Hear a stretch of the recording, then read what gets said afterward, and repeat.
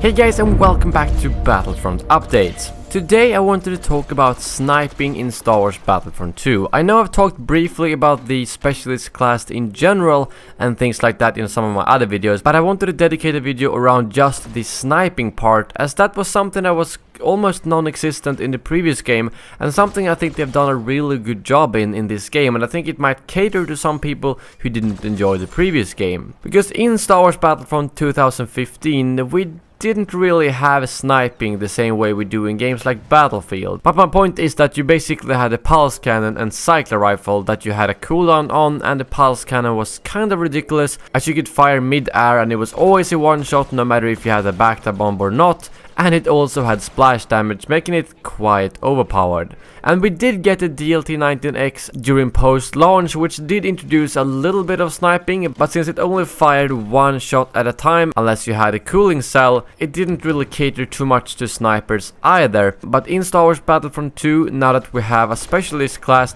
we actually have some proper sniper rifles, and I think they've done a fantastic job on this, because the main issue with sniping in Star Wars is that if you compare it to Battlefield, you have a bullet velocity and a bullet drop, and as soon as you get further away from the enemy you need to adjust for that. Whereas when we're talking about lasers in the Star Wars universe, they don't really have that kind of drop and delay for the bullets, at least some of them, such as snipers, which means that if they would implement it like the first Battlefront games, I think that would have been really horrible, because in those games you could fire both when scoping in and no scope, and the shots were instant and would one-shot you in the head. Basically meaning that it would be like Battlefield but with no bullet drop-off and no bullet delay, and that just wouldn't work in a multiplayer game. Whereas right now the snipers in Star Wars Battlefront 2 can one-shot some people, specialists to be more exact. If you have the main sniper, which for the clones is the Vulcan, you can one-shot other specialists but only in the head, and I think that's completely fair. But as soon as you face off against an assault or heavy,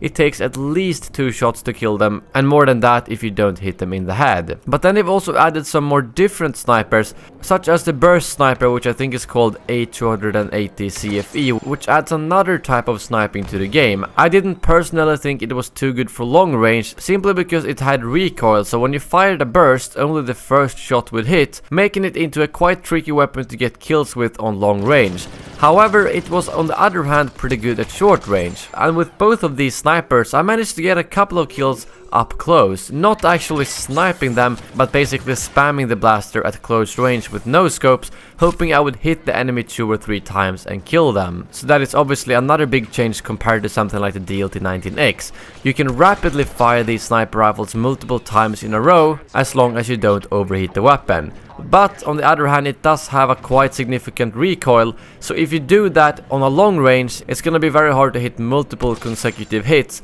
so don't worry about it being too overpowered. Unless someone of course is standing completely still after being hit by the first shot. In that case you only have yourself to blame if you die from a sniper. In regards to the specialist class in general, I think the second ability, the infiltration blaster, is pretty good, as it's a nice thing to swap to whenever you're getting close to someone and you feel like you don't want to no-scope them with the sniper. However, I think the trip mine doesn't really fit, as I've said in other videos, so I hope they swap it out for something more sniper-ish to make sure that the specialist is up on the same level as the other classes, as right now, although sniping is fun, it still does feel like the weakest class in the game. But I guess the main point of this video is just that I wanted to let you know that sniping is now back in Battlefront, and not just something you swap to as a secondary weapon, but as a main playstyle. You can now stay in the back and snipe people if that's what you prefer to do, and I hope that people who like sniping in other games will do so in this game as well, and not just feel like it was shoehorned into the game. But that is all for this video. Thank you guys very much for watching, and as always, may the Force